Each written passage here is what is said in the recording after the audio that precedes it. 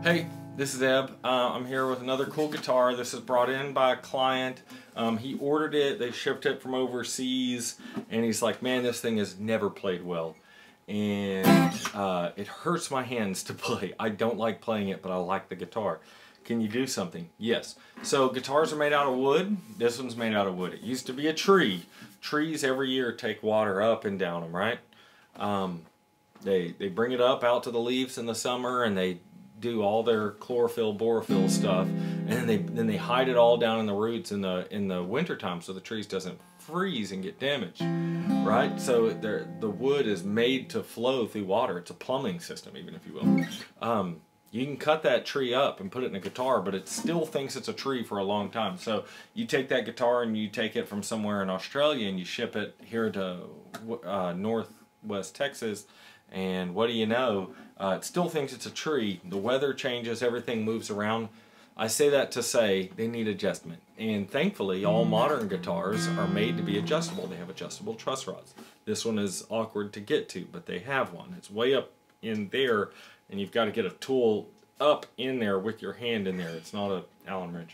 But anyways, I was able to adjust this. Sure enough, the neck needed serious adjustment.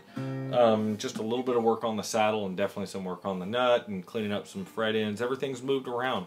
But we adjusted it and now it plays nice. I'm excited about him coming to pick it up. So this was made in Australia. It's the Matons, whatever you want to call them, however you want to pronounce it, wherever you're from.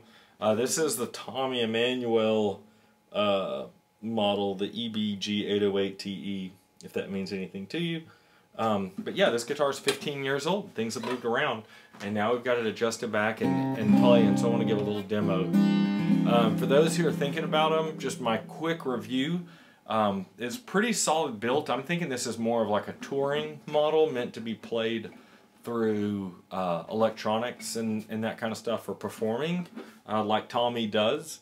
This is not a jam bluegrass keep up with the banjos. It's a milder acoustic, not super high volume, but plays well, sounds nice.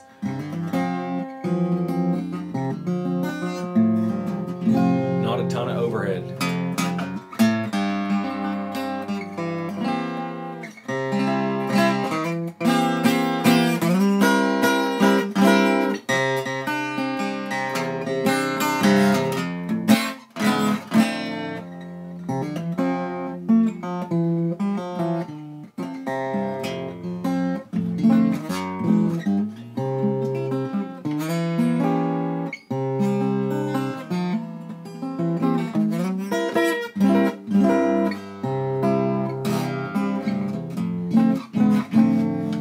Real quick note on this, if you have one and don't know about this, I don't know a lot about these, this one has a very convenient sticker here that says that these little screws do not adjust the saddle. It holds the pickup in place. So don't crank on those thinking you're going to change the action of the guitar. You're just going to break your pickup in there, which is a big problem. So if you don't have that sticker, here's your warning. Don't mess with those. So if you enjoyed this video, please hit the like button. That helps other people to see it. It helps me out a lot. If you think somebody else would like this, please, send it to them.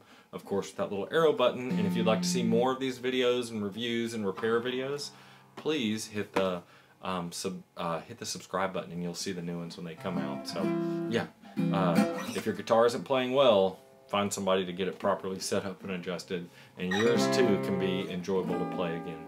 Thanks for watching.